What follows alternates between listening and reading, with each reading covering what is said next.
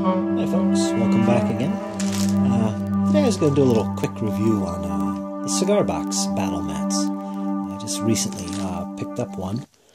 Here in the States they go for about $60, $70. Kind of pricey, but you're paying for some very high quality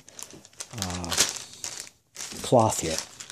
Anyway, it comes with a little plastic bag, which you can restore it back in, which is great if you have cats, which I do. So yeah. This is the 6x4 sized mat, and I got this for a recent project that I'm doing. This is the desert terrain, and as you can see, it's very high quality fleece. This isn't felt, so there is a slight shine to it because it is fleece. You can see that there. It's barely seeable, actually. Not a bad thing. That's high quality for you. The reverse side is all white. So it's not double-sided, unfortunately. And there's some of the texture. In this case, desert terrain. Looks pretty good. Again, this is a 6x4, and you can buy these in smaller pieces, like 4x4s. But I'm anxious to lay this out and see what it looks like.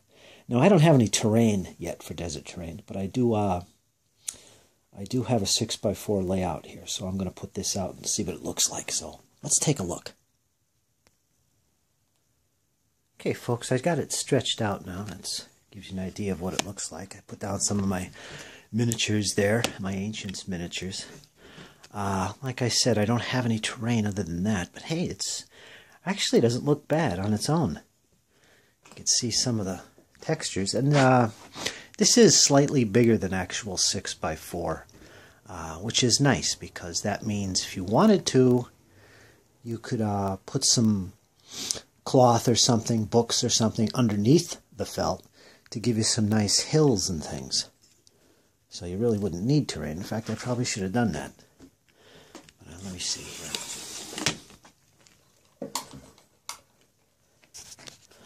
Alright, that didn't help. Alright, so there you go. Let me zoom in here and get an idea. There's some nice texturing going on there. Looks like a desert. I get a super mega close up here. The texturing going on. Yeah, that's what it looks like. I'm pretty happy with it. It's going to save me a lot of time. I don't actually have to make the terrain.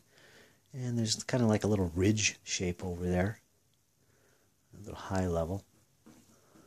It could be whatever you want. You just put your terrain over top of this. It's not like the texturing on here dictates where you have to put your terrain or anything. It doesn't really mean anything. But it looks good. You know. So anyway, folks, this is a very high quality product. I mean, it is fleece. It's going to be very durable. I could tell right away by looking at it. Very durable indeed.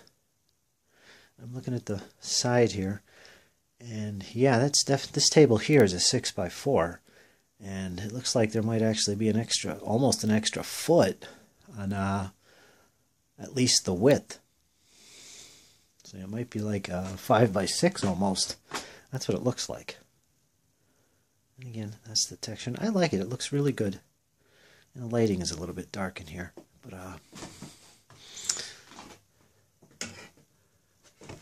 there's a little bit of the texture. I'm happy with it. It looks good. Look at them cracks there. That's neat. I think if you wanted desert terrain, like for World War II or Ancients or British Colonial, Foreign Legion, whatever, Mexico, this is really nice. This is a really nice mat. I really like it. And because it's fleece, you're getting a very durable. It's soft, in fact. Well, I can throw that on my bed if I wanted to. Not bad at all. Of course, they wouldn't do that.